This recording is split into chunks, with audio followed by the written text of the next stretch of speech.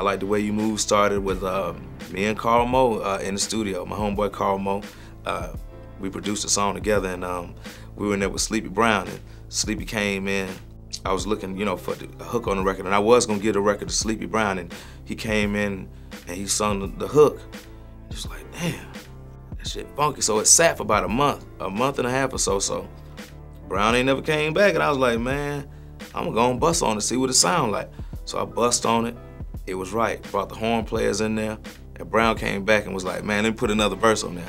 And that's how that song came too. So how we make music, the records are not done completely in one day. You know what I'm saying? Like I listened to the beats for a year and a half or 2 years before I even rapped on any of the beats on the album. You know what I'm saying?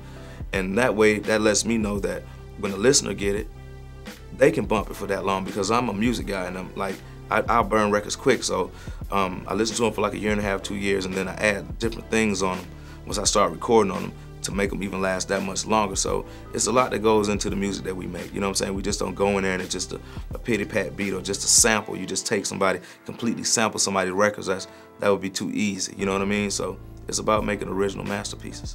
Bus driver says, those girls that was talking are on the side of the bus.